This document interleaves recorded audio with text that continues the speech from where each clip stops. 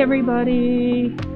So yesterday we talked about all the tools that you need for successful hand applique. So now today we're going to talk about prepping your fabric and your applique. And tomorrow I plan on doing all the stitching.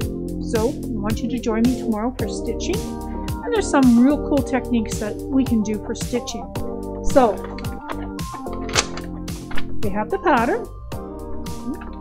And on the back is template A and template B. So first thing you want to do is take a plain piece of paper, and I've drawn a 7.5 inch by 7.5 inch block on this paper. Now it says that you're supposed to cut your background 6.5 inches by 6.5. So yesterday I said you always make your background larger. So I decided to make it 7.5 by 7.5, so an inch all around bigger.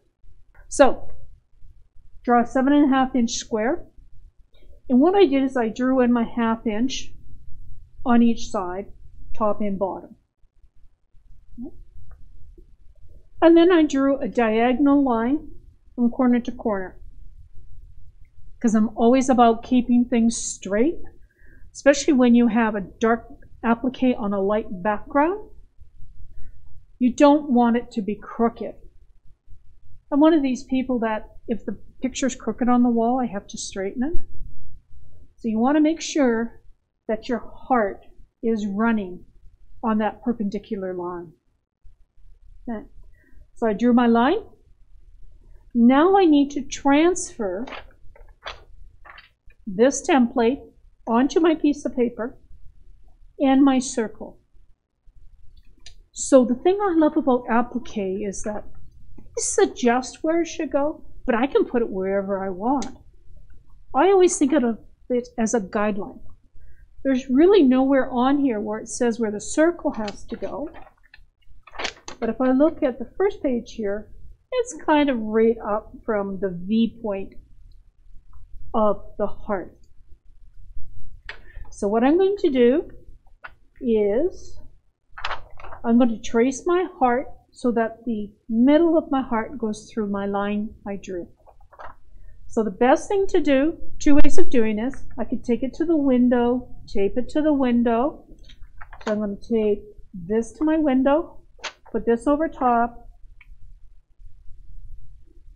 and transfer it. Okay? That's old style applique. Okay? Now I used a blue pen. Remember to not use pencil because you may inadvertently get the graphite on your fabric. Ask me how I know that. Or let's use our light box. Every good appliquer, in other words, every appliquer should have one. And I love this one. Nice little button. And as I hold it, it gets brighter and brighter. You can see that pretty good, huh? Okay. So I put this down here. Now you can see the background coming through, but from my perspective here, I can really see the heart. So if you want, because you don't want anything to move, put some tape. Now I'm using embroidery tape because I use it for everything. Oops. Turn it off at the same time.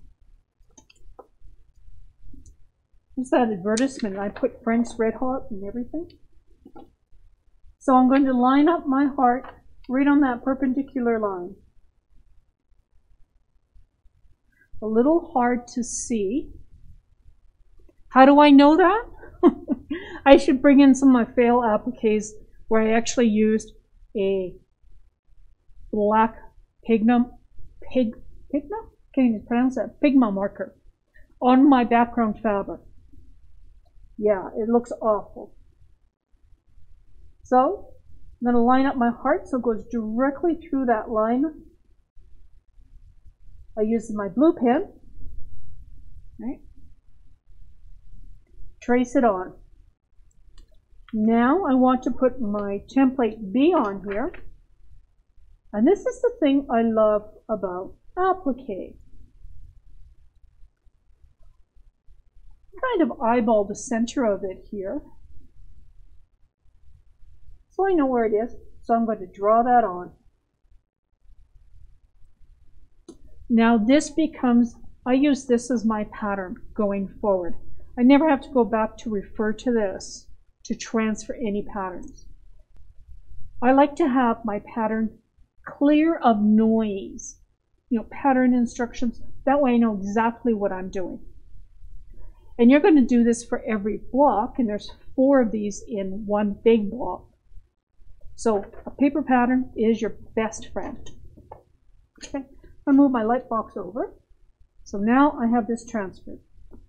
So the first thing I want to do is transfer it on to my background. I did talk about the veil style of applique. I could transfer this onto my veil or directly onto my background. And I'm going to show you both of these. So I've already transferred this on, put my pattern on. A little bit of tape, because what you don't want is it moving while you're transferring your pattern.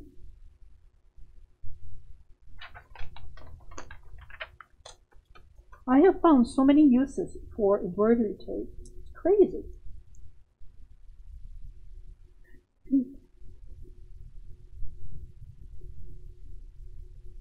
So we'll see that.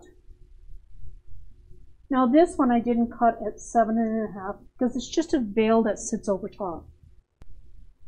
So usually what I like to do is I'll actually mark my corners. Remember, this is a 7.5 inch. I'm going to be cutting my block down to 6.5. I like to mark my corners. It's a registration point. And remember to use your marker. This is the one for fabric. These are the ones I showed you yesterday. And now I'm going to transfer my heart. Make sure you haven't drank too much coffee, because then you'll have a transfer it around, transfer it around. Perfect.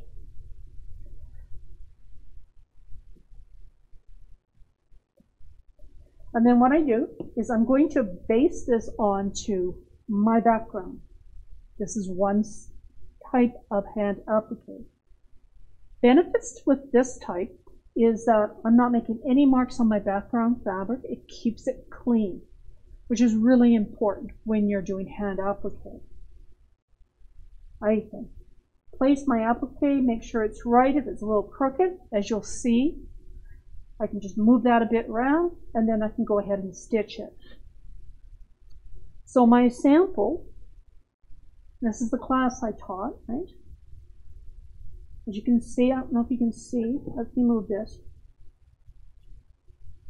You can see where I transferred it on, and I use a light box at home. Right? So I transfer the pattern on the veil. We used to use taupe, where you use for wedding headdresses. This actually works much better, this patterning, because you don't have holes in it and it's easier to transfer on. I just basted it, and now I'm ready to prepare my applique pieces. So that's one style of transferring it onto your background. Yes, patternese as the veil. This is the patternese that we use. I also use that when I'm teaching sewing, that we transfer our pattern onto this, and then you leave your tissue patterns. This is double wide stuff. It's amazing. You can do lots of stuff with this. And it's lightweight, non-woven, so you can actually see, I can see my hand through that. As long as you can see your pattern through that, you're good to go. Okay, let's talk about our next technique for transferring onto the background. Let's do it directly on the fabric. Now, some people would probably be going, oh my gosh, don't do that. Well, some people don't want to do the veil. Now, the veil is a very old technique, at least as old as me. So again, you need to tape it down so it doesn't move. When in doubt, tape. Now there's a couple of ways that I can transfer this on. So I talked about the Frixion pen, which will disappear when you iron on it. It doesn't come back in the freezer. Or I can use my pencil, my Soline pencil that I use with the veil. You decide which works. I'm all about how it fits in my hand. For this one, I'm actually just going to use the Frixion pen. So I have it lined up. And I'm within, you can see where I have my 6.5-inch mark. So again, I'm going to put my corners in here.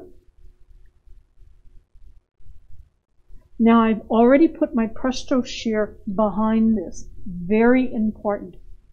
Now the reason I like Presto shear for stabilizer and hand applique is that it becomes one with the fabric. So you have that body you need to stitch with, and it provides support for your stitches.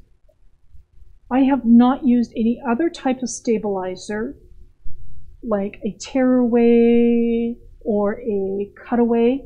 I've always used the Presto shear. I like it because it becomes one with the fabric. Okay, so now I'm just going to transfer right onto my background. Now you don't need to draw complete lines. I like doing a dotted line. And this is the part about hand applique I love, is transferring my patterns on the light box. To me, it reminds me of coloring. So there, I just did a dotted line. You don't necessarily have to do a complete line around. So if I turn this off, let's see. Hold it down and it dims. I just love doing that. There we go. Can we see my pattern? Let me bring this up. Oops. There we go. So I have now transferred this onto my background. So I have the two. One with the veil and the one where I transferred right onto the background. Okay. Okay, so let me just put this over here for now. Now we're going to talk about doing our applique pieces. You know, the other beautiful thing about this light box, look how thin that is. Where the old-fashioned ones where we had light bulbs in it, got really hot, sometimes they would actually burn in there. These are really light, they're wafer thin, so they don't get hot. And they're actually very easy, they're very lightweight.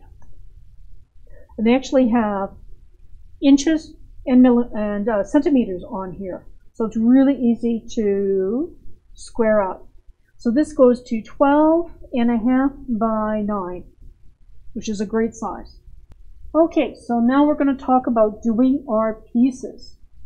So, where's my heart go? So now I want to transfer this on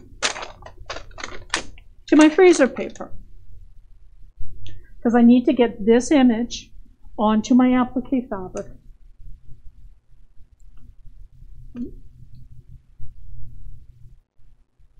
So this one here, I've just put here. I can put it back on the light box if I want, using my fabric pencil. Trace it around. And this is on the paper side of the freezer paper. Right? This is the waxy side. This is what's going to adhere to your fabric. Now, in this one here, I actually transferred the template on here, which did not work quite the way I wanted to. So I'm going to give you a couple of other options. So transfer your heart onto your freezer paper, and now we want to cut it out. And the nice thing about freezer paper is that I can use it a couple of times. Probably might be able to get 3 times out of it before I have to trace a new one. Now if you want, you can trace this out of template plastic, which I'm actually going to do for the circle. So now transfer that on. That looks pretty clean, nice and clean. Okay, so that's ready to go. Now I talked about template B here. A couple of ways of doing this. template. And the way I do my circles, I need something that can handle heat. This one's not as important for the heat. This is really important for using circles, heat, and I'm going to show you why in a little bit here. So I just transferred this on. Let's go ahead and do that. Now, because I'm using plastic, my fabric pencil is not going to work. I need to use my Frixion pen. Do not use a Sharpie.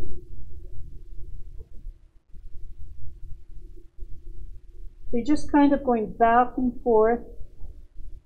So now I'm going to cut it out. So this is where you want to use general use scissors for, right? So I'm just cutting it around, turning very slowly. And when you use template plastic, we could use this for quite a few circles. So typically how I prepare my applique objects or my applique pieces is I prepare all my pieces. Make sure I put them in a Ziploc bag because you'll lose one. And then you'll go make the second one that you thought you lost, and then you find the first one, right? So I have now cut out my circle. But you know what? I can tell that there's kind of rough edges. Nail file. I'm going to take the nail file and I'm just going to gently do the edges. That makes it, I can feel where it's smooth. Just gently. And you can do this with any odd object that you have. Maybe it might be a leaf. It might be a flower bud. Something that when you cut out with your scissors, it's not smooth. Nail file. Now I'm using the fine side of the nail file. I just go around. So not just use the nail file to go around the edge. And now I have a really nice circle. Okay. So we've done that. Let's go ahead and do our heart. So I have actually have two circles now. So here's my heart. Yep. So I've lined it up on the center and right on the point of the heart. Now if you wanted to, you could have put that line that I drew on my block when you transferred these. You could have put that there, but you know what? I'm good with that. Now I put my freezer paper on top, on the right side, not the wrong side. That's the difference. So now I'm going to, my iron is hot. You don't need a lot of heat. My iron is really hot right now. Okay, so now I have let that cool. So I've now put my heart on there. So remember when we stitched our two strips together? Press open, key. So let's go ahead and we're going to cut this out. Now, some people would draw a line here. Maybe they need to draw the 1/4 inch in. I like it just under a 1/4 inch. You may want to do that just to make sure that you have an accurate seam allowance. My heart is now done. So what I would like to do, I want to do our little circle now. So here's what we're going to do. So do I want my little circle in the pink or the red? What did I do this one in? Red. Let's do these in red. So now I'm going to put my template on the wrong side. I can draw around my template if I want. It doesn't really matter. Yeah. So I'm going to cut two. I have both the same because you can tell. Now I want to give myself enough room between here.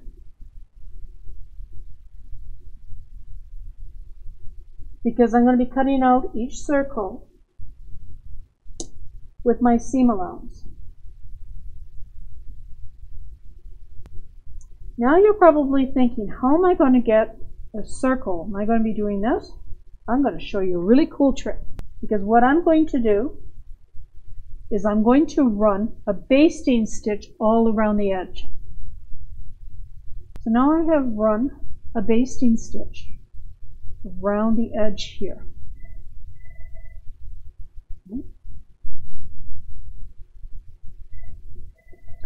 Now I can just cut.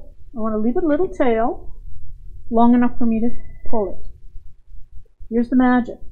I'm going to put my template circle in there, and now I'm going to pull on my two ends. Look at that! A perfect circle! Woohoo! There you go. So now that I've pulled this, make sure I've distributed my eaves. Let's quickly take it over to the iron. Oh, that's my iron. That's right here. Okay, so now that I have pressed that in, I just want to make sure I've got a good crease on there. Let it cool. Always let it cool. I can feel it. Once it's cool, I'm just going to open it up, slide it out. I'm ready to make my next circle. There we go. Perfect circle. How easy was that? Now, if you don't have template, I've used a piece of heavyweight, this is tearaway stabilizer. I cut that, I traced my template, cut it out. Now, it'll be easier to cut this out smoothly than it was the plastic. Same thing. Put it on the inside, run a gathering stitch, and you can iron this. You probably get maybe, I would say 4 circles out of this before you'd have to retrace it. As were my template plastic, I can probably use it for the entire table runner. Oh. So we now have my circle ready. I will prep my heart tomorrow for you, and we're going to start stitching as well. So tomorrow we'll be doing the prepared edge on this. Prepared edge is already done on this. And that's it for today. So anyways, oh, look who's coming. Oh, I'm in trouble. No, I just came to say goodbye. Goodbye, everybody. Go ahead and say. Be kind, be kind, be kind. Be calm. And be safe. Bye. See you tomorrow.